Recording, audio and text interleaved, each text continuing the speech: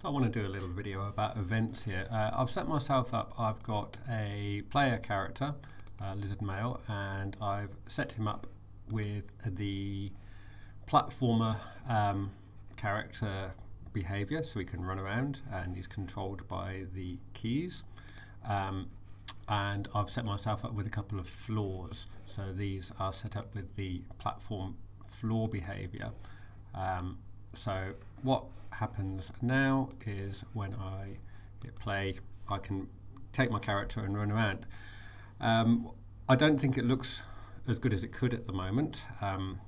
We'll see in a moment. For one, my character is always facing right, so when I go left or right, it's always facing right. I think we can do better. And annoyingly, when I hit the up arrow, it doesn't jump. I have to do space to jump. I want to do space to jump. So let's fix these things. I'm going to do it in the event screen. So I'm in my, I called this scene main. I changed it from untitled scene or whatever it was. And in the events, I've got nothing at the moment, which I'd like to change. So I can click on add a new event and add a condition.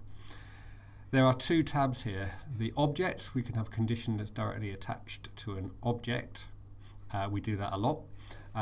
But in this case, I want to look at the other conditions, which is there's useful stuff like things that happen that the user does, like, for example, touching the keyboard.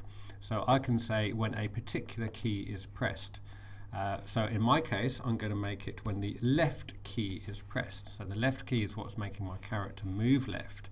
But I'm also going to make it force my character to look left. So the action is going to be that my Lizard Male is going to, and I've spent some time in these screens, so I'm reasonably familiar with the kind of things that are in here. It's a bit daunting when you're first here, but you do work it out quite quickly. Flip the object horizontally. A little picture shows you it's going to flip it. I'm going to flip it that way. So click yes. We can do a preview just to check that that works. Always a good idea. Test what you're doing as you go along. So to begin with, it is facing right. Yep, still facing right. And then I hit the left key and it's facing left, but then I hit the right key and it's not facing right again. So I'm actually just going to, I could just do exactly the same thing again, add a new condition, right key is pressed, flip horizontally back to no. I'm going to actually just copy and paste. So if I click there and go Control C, Control V, it gives me the whole thing again, and then I can edit it in place, just being efficient, eh? Nice to be efficient. And right key is pressed, activate flipping no. So now when I press the right key, I'll go back to facing right. When I hit the left key, I'll go to facing left. I also want to do add a new event that when the up key is pressed, so back into other conditions, keyboard, key pressed, and the key is up, it's in the list, yeah, up. I'm going to make my Lizard Male is going to, because it's a platformer, it's got a bunch of options in this list that relate specifically to being a platformer character. So I'm going to do simulate a jump key press. Okay. Although these tutorials are good, I should mention that. So now, as well, the space key will still work, but the up key will do jump as well, which is actually much better. It feels great. And in the interest of keeping this video short, I'm going to do one more thing without running that. It's to do with the animations. So this little guy here, because I imported him from the asset store, he's got a bunch of animations. He's got one called hit, not quite sure what that looks like when you have been hit, I guess. One called idle, which is fairly normal, just an idle animation, and one called run, so a run animation. So what I want to do is I want him to be running when he's moving and idle when he's not.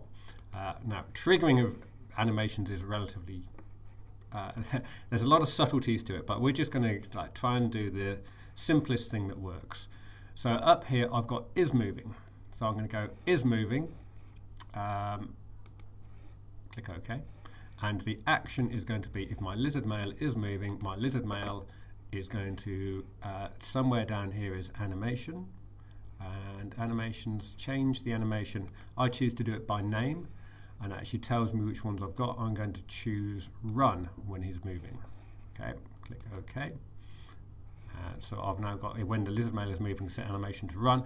And the thing is, that's not going to turn it off when I'm not moving. That's just a trigger that sets an animation at that moment that it finds it's moving. So I'm going to actually do that Control-C, Control-V thing again, and then I'm going to invert this. So this now becomes when it's not moving. That little red thing means the opposite. So when Lizard Mail is moving, not. Set animation to, and then I'm going to choose idle. Idle. Right, so let's see what all of that looks like now. We've done all of that. It'll look a little bit more polished, I feel. So yeah, I'm going right. You can see I've got that run animation, and arrow key makes me jump. Now moving is also, when I jump it also does run as well. Quite sure I love the way the jump is working at the moment. It seems to, it needs a little bit of work still, but I think it's an improvement. I think it's cooler than it was, right? So hopefully you'll be able to do the same.